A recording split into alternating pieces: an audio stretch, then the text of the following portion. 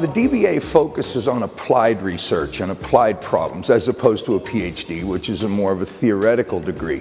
As such, the DBA is going to focus on real world problems, if you will.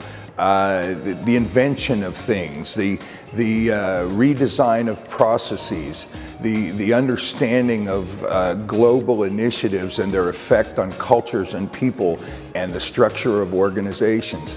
The DBA is going to provide knowledge and skills in these areas, as well as many other things, including the development of strong research skills and analytical skills.